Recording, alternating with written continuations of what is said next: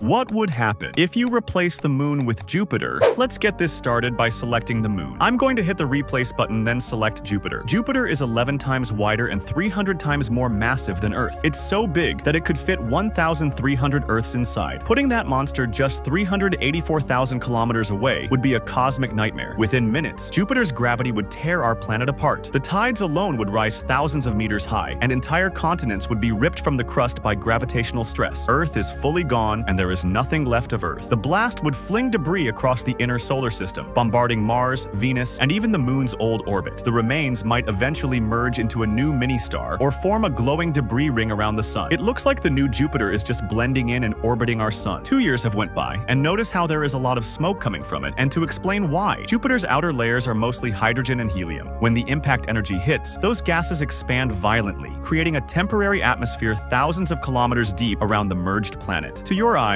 it looks like smoke billowing outward. In reality, it's superheated hydrogen, water vapor, and silicate dust from Earth's crust. So if we ever replaced our moon with Jupiter, we wouldn't get a new view in the night sky. We'd get our final sunrise.